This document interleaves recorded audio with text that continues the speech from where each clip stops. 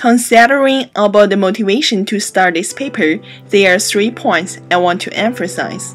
First of all, the host is a good case to investigate about how South Korean cinema as a national cinema to embody its own national specificity. Bong Joon-ho's films have played an important role in the industry's rebirth. Especially the host, it is the highest grossing movie ever released in Korea and was seen by most of the country's population. Secondly, the film director Bong Joon-ho has directed several Korean blockbusters, including The Memories of Murder in 2003, The Host in 2006, and The Mother in 2009. Bong shows his striking cinematic style that combines realistic focus on Koreans' everyday life and the radical social changes. Last, I would like to apply the concepts and the theories introduced by our Professor Davis in the class, such as the discussions about the localized globalization in South Korean film industry, screen quota policy, and so on.